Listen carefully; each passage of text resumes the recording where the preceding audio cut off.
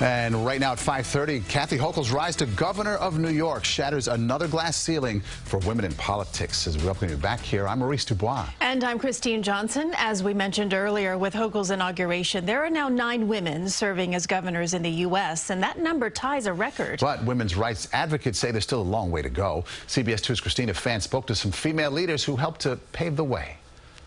Kathy Hochul, dressed in all white, paid homage to women suffragists who fought for this historic day.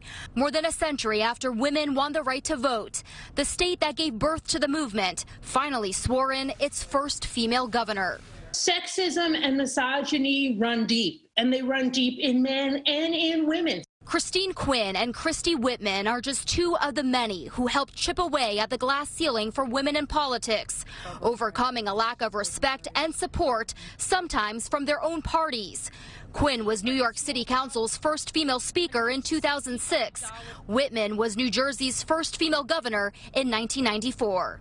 I was in meetings with men where those men would only talk to my male chief of staff. You'd hear rumblings that they call the front office the estrogen palace, and you just ignore that kind of thing. Both women say over time they proved to voters not only could they do the job, but they were more transparent and collaborative than their male counterparts. In fact, if you look at much of the legislation in the House and the Senate that is bipartisan, you will find there have been women who are either the primary sponsors or a lot of women are the co-sponsors. Women only hold 18% of governorships, but they are making inroads.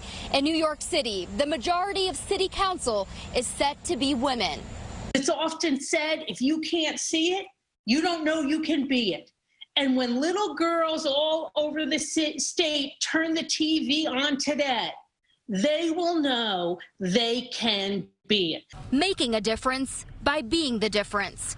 Christina CBS 2 News. And with the addition of New York, a total of 31 states have now had a woman governor. 19 states have not.